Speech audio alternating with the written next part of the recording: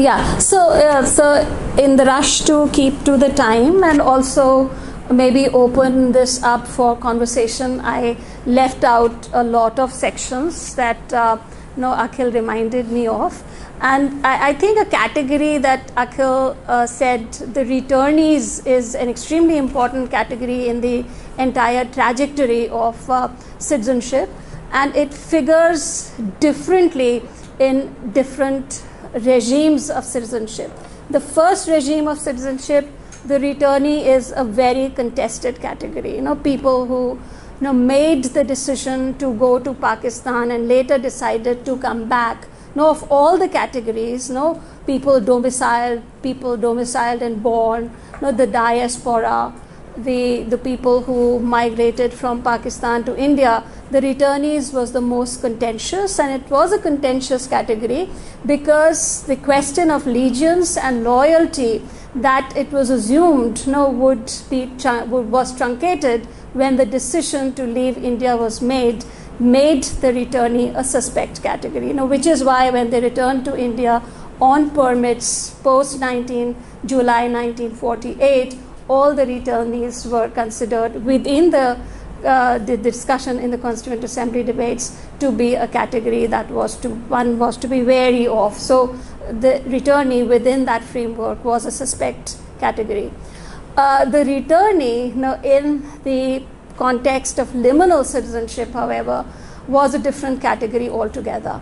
The category of returnee was those citizens who were who were Indian citizens but residing in the enclaves situated within the territorial sovereignty of Bangladesh. So therefore, it was these citizens who were displaced when they made the decision to come to India, and population and territory was exchanged. So, the people residing in Bangladeshi enclaves within the Indian territory were just absorbed in the territory as populations that became new citizens. So the returnee in this context was a category that became an Indian citizen through return under Section 7 of the Constitution of India Act, in the Citizenship of India Act, which is a category which gets citizenship through absorption of territory. So it's a Goa, for example,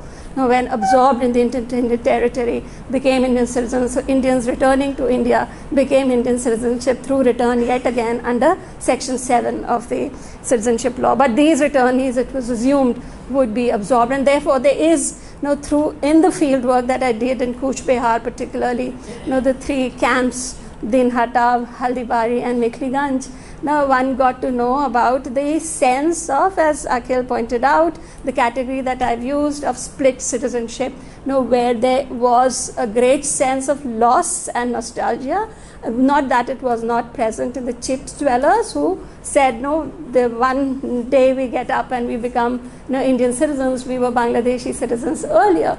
And those, the micro processes of being citizens for the chipped dwellers, living a life of sometimes deception in order to avail welfare, etc. And then the returnees who suffered split citizenship because of what they left behind. And the kind of expectations that they had with the Indian state were not fulfilled, apart from the fact that they become documentary citizens. So they have the Aadhaar card, they have the EPIC card, and they all voted for the first time. And the promise, and Anamika tells me she's done her field visit more recently, so those who are living in camps are now in the flats that have been made for them, but they don't have ownership of those flats. So this dissociation from land that is lost, and for the chit dwellers, the land that they'd been cultivating for long and which was there through oral, kind of community and understanding that this is where they've been living and tilling, and that's their livelihood associated with land.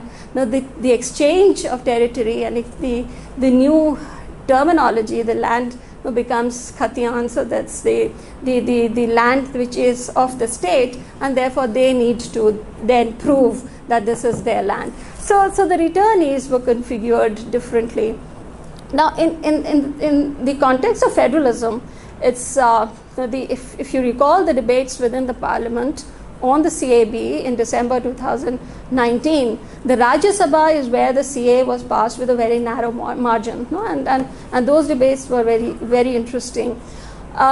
They reflected on the way in which governments and states responded to the CAA and passed resolutions opposing the CAA in some contexts, the NPRC, CAA and NRC in other contexts. However, having said that, and of course Kerala, Kerala also filed an affidavit among the only states that did. So there is a way in which the federal processes unleashed a resistance to the CAA. However, if one was to think about federalism and CAA, and by the way, the Assam Accord actually ceded the power of deciding citizenship from the state to the central government. So the central government would issue citizenship certificates. So if we were to talk about federalism and citizenship, and also think about the bill that has been just passed by the Jharkhand government,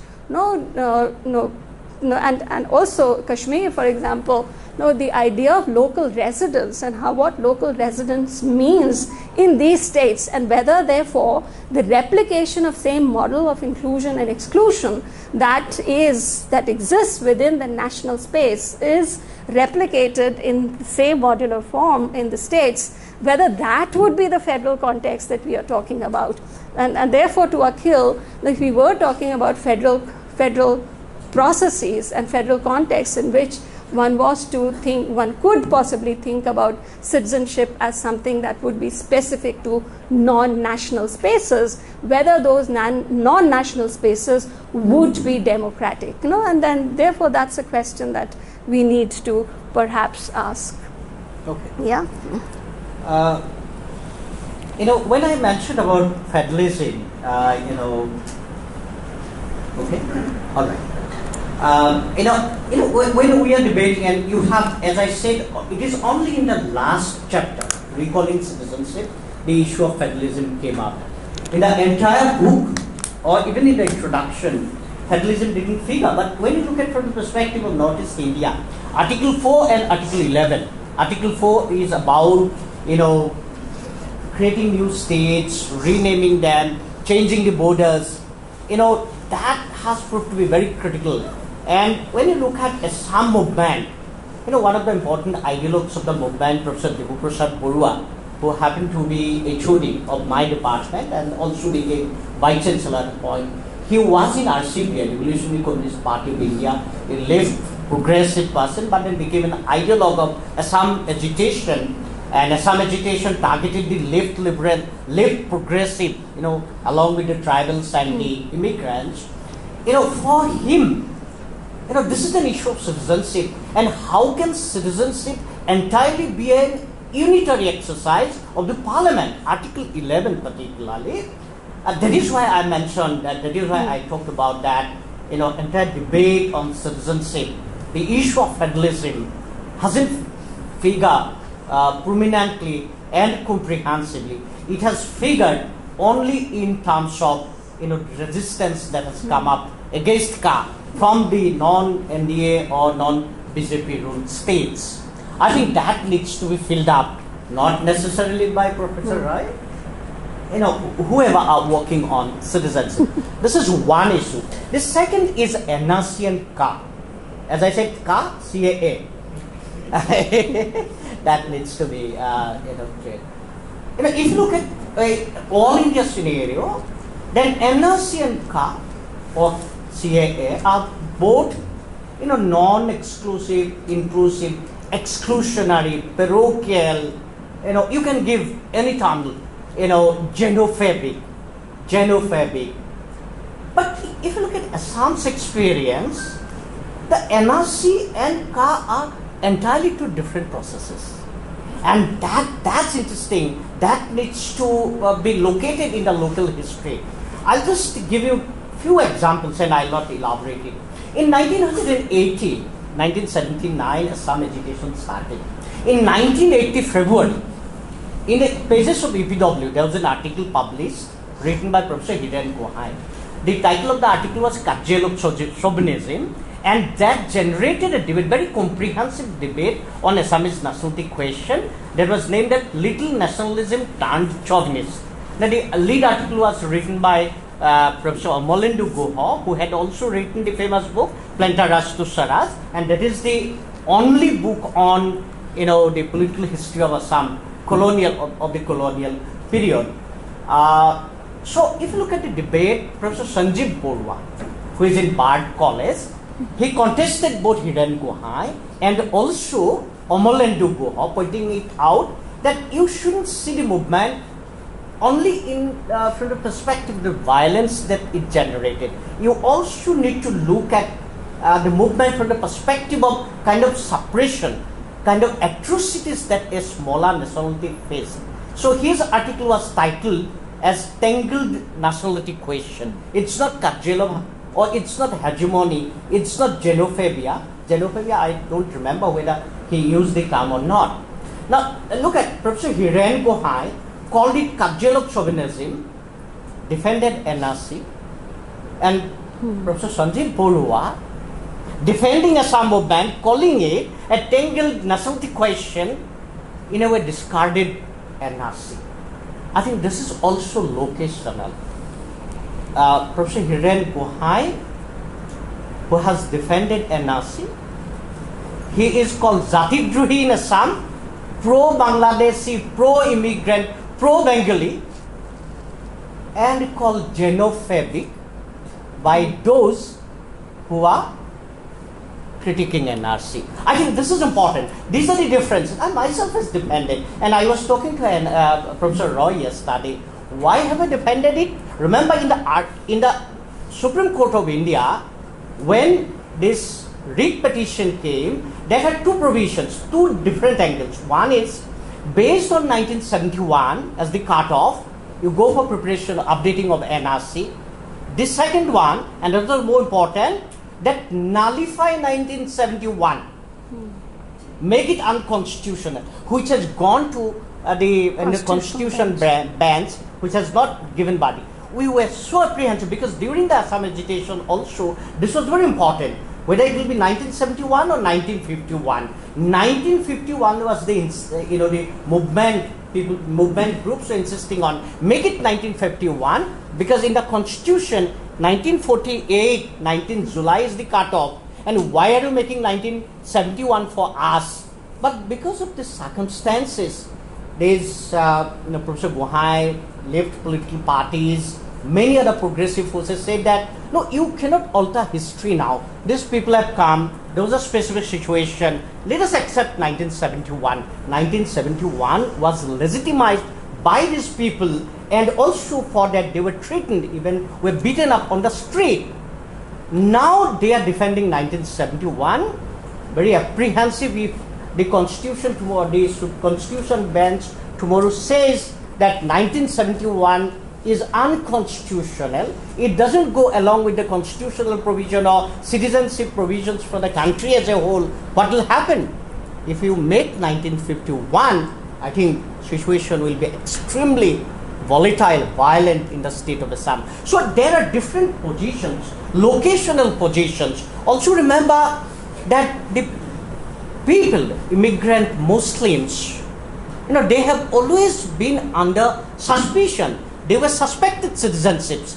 NRC, if their names have been entered, have got their entry into the citizen. NRC said they are coming out of that shadow. So there was a growing consensus. Remember, this incumbent government has therefore delegitimized the NRC. They are not accepting NRC. They have rejected NRC. They are asking for 100% re-verification of NRC. So what I'm suggesting is that if I see it from my position, so NRC is something different.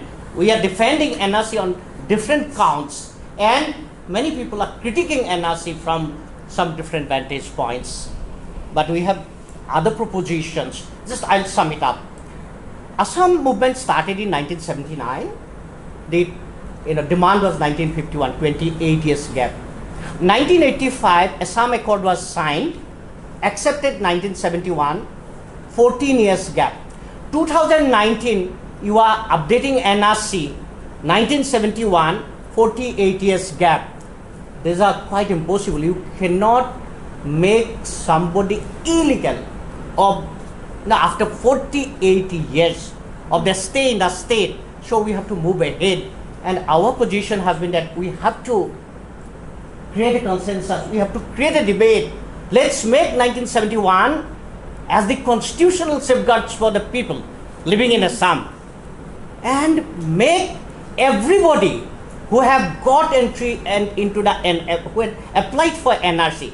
Now there's a figure, 3.3 crore population in the country. Sarbananda Sunwal, for example, didn't see Pilista where when the first draft was about to be published, he appealed to the people of Assam, calling that 3.3 crore population of this state. It is the responsibility of the government to protect their life, liberty, property, and so on and so forth. Now, where do you get this figure, 3.3 crore? It's not census figure. It is the number of applicants who applied for NRC. So our suggestion that make everybody, whoever have applied for NRC, make them the legitimate citizens of the country, and make 1971 the cut-off date for giving constitutional safeguards. So that has been our position. Okay, thank you. All right.